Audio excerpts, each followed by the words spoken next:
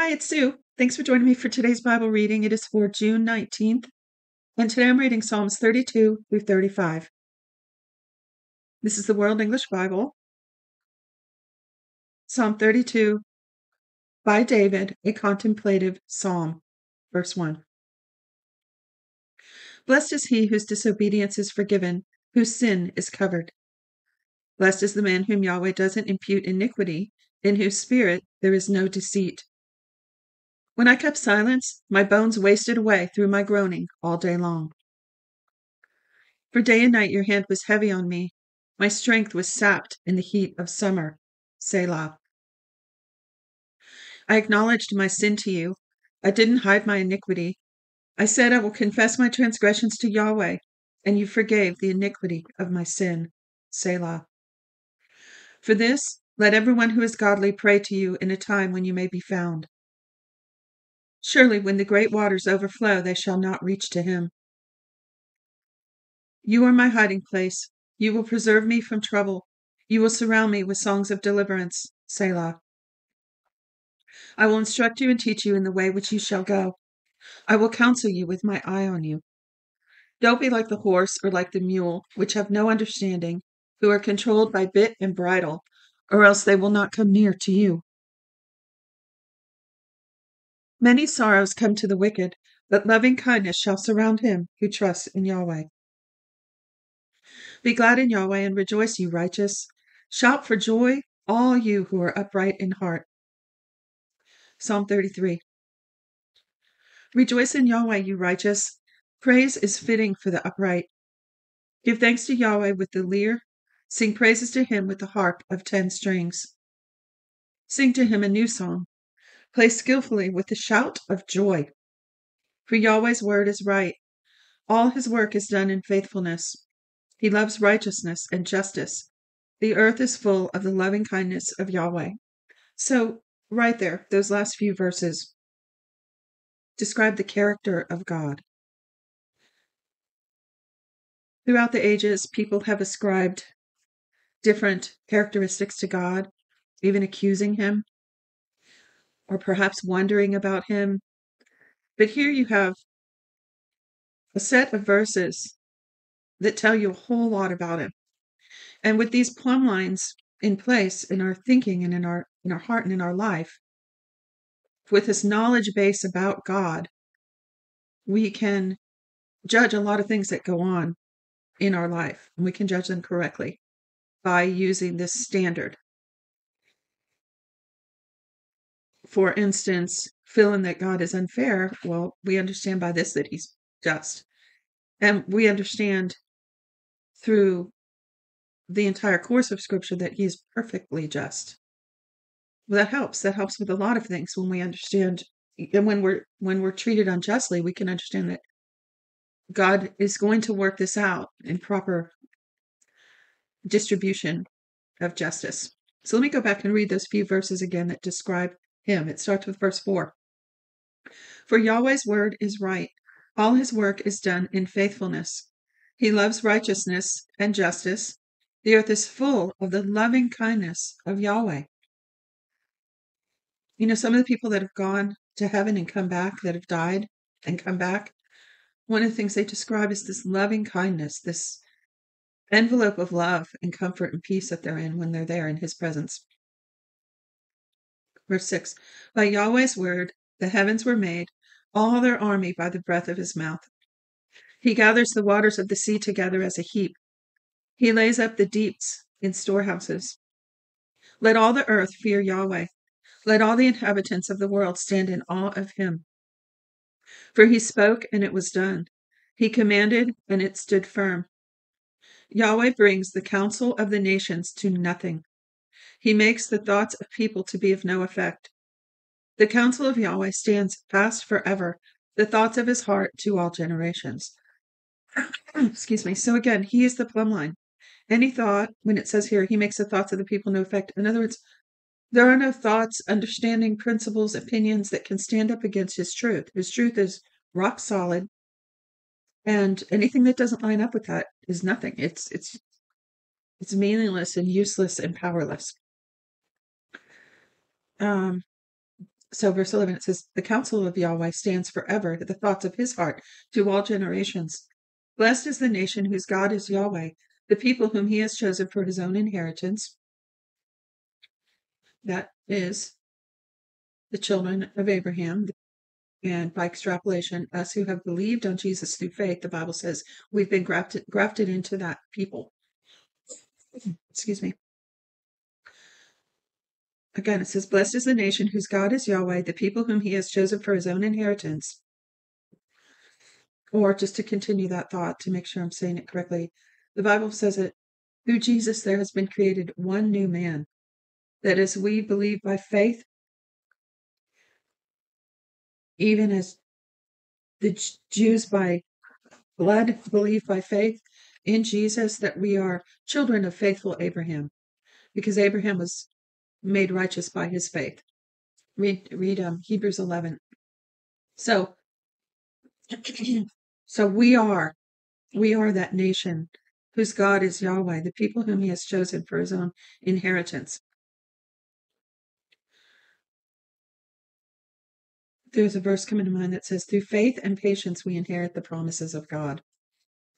This is our inheritance. You can read, just look up all the times inheritance comes up in the New Testament to find out what's ours in Christ.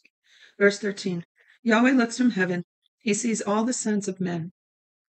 From the place of his habitation, he looks out on all the inhabitants on the earth. He who fashions all of the hearts, and he considers all of their works. There is no king saved by the multitude of an army. A mighty man is not delivered by great strength. A horse is a vain thing for safety, neither does he deliver any by his great power. Behold, Yahweh's eye is on those who fear him, on those who hope in his loving kindness. Here's the loving kindness again. To deliver their soul from death and to keep them alive in famine.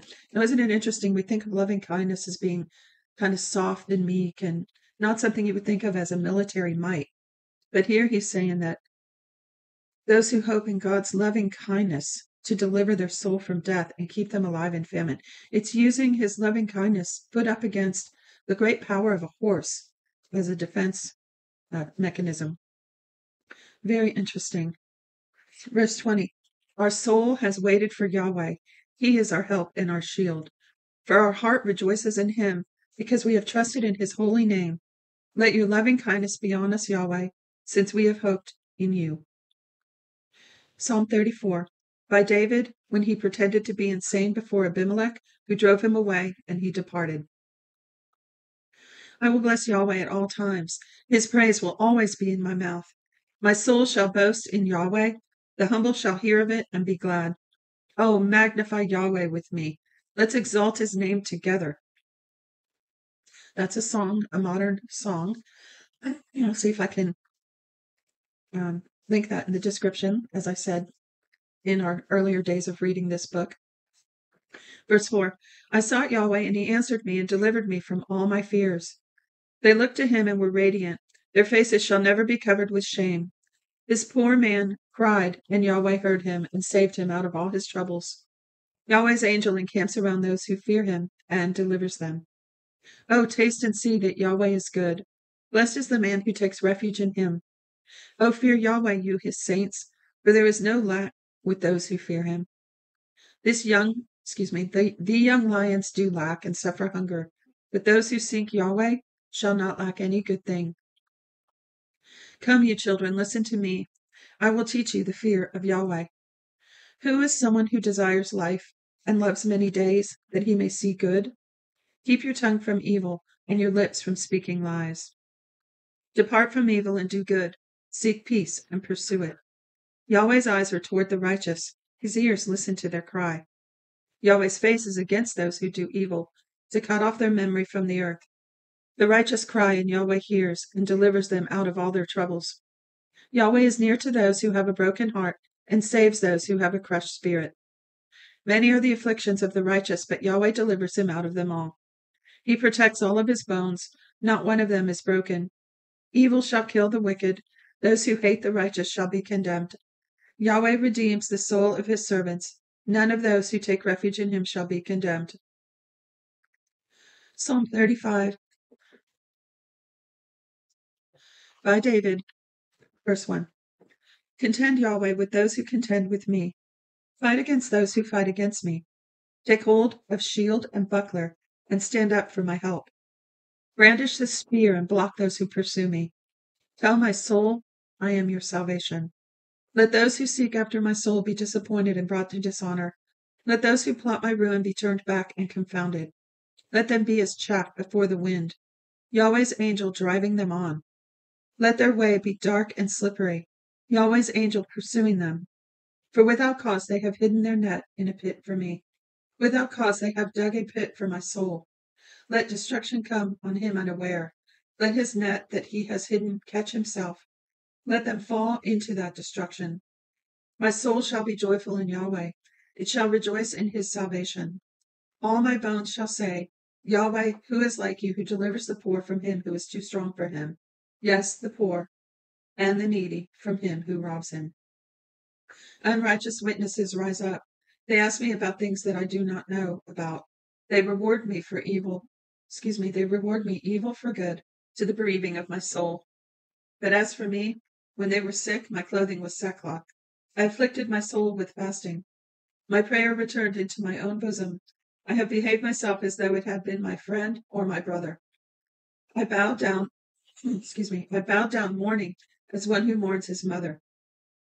But in my adversity they rejoiced and gathered themselves together. The attackers gathered themselves together against me, and I didn't know it. They tore at me and didn't cease. Like the profane mockers in feasts, they gnashed their teeth at me. Lord, how long will you look on? Rescue my soul from their destruction, my precious life from the lions. I will give you thanks in the great assembly. I will praise you among many people. Don't let those who are my enemies wrongfully rejoice over me. Neither let those who hate me without a cause wink their eyes. For they don't speak peace, but they devise deceitful words against those who are quiet in the land. Yes, they open their mouth wide against me. They said, Aha, aha, our eyes has seen it. You have seen it, Yahweh. Don't keep silent. Lord, don't be far from me. Wake up, rise up to defend me, my God. My Lord, contend for me. Vindicate me, Yahweh, my God, according to your righteousness. Don't let them gloat over me. Don't let them say in their heart, Aha, that's the way we want it. Don't let them say, We have swallowed him up. Let them be disappointed and confounded together, who rejoice at my calamity. Let them be clothed with shame and dishonor, who magnify themselves against me. Let those who favor my righteous cause shout for joy and be glad. Yes, let them say continually, May Yahweh be magnified, who has pleasure in the prosperity of his servant. My tongue shall talk about your righteousness and about your praises all day long. Now back up to 27, when it says, Yahweh who has pleasure in the prosperity of his servant. Now I challenge you to look that up in any version. Look up that word prosperity. You know, there are a lot of mocking out there against so-called prosperity teachers, prosperity preachers. And honestly, if you read the Bible, it's in there from beginning to end. The blessing of God. He's a good father. And yes, God is not a cash register, a slot machine, some sort of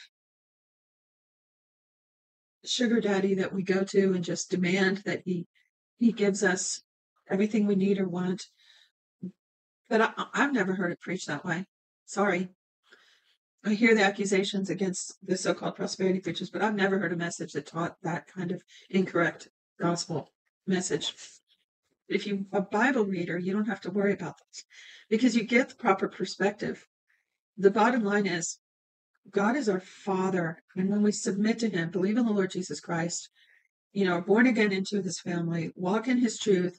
Jesus said, if you love me, you'll keep my commandments. As we just walk with him, submit to him, walk in love, he takes care of us. And at the times that it doesn't look like it, we trust him because he knows what he's doing. He's a father. Sometimes children don't understand what their parents are doing. And many times, depending on their age, they don't even have the capacity to understand the decisions their parents are making. So they just trust their parents. And we're supposed to have that kind of trust like a little child in our Father. And we need to just know at all times it's his desire to take care of us and to prosper us. And by prosperity, we're talking about mental health, peace of mind, you know, um, comfort and security and provision and social prosperity, right? Not just having enough to eat, but way more than that. The way a parent would care for a child. So that's it for today's reading. Thank you for joining me. Feel free to comment your thoughts, and I'll see you tomorrow. God bless.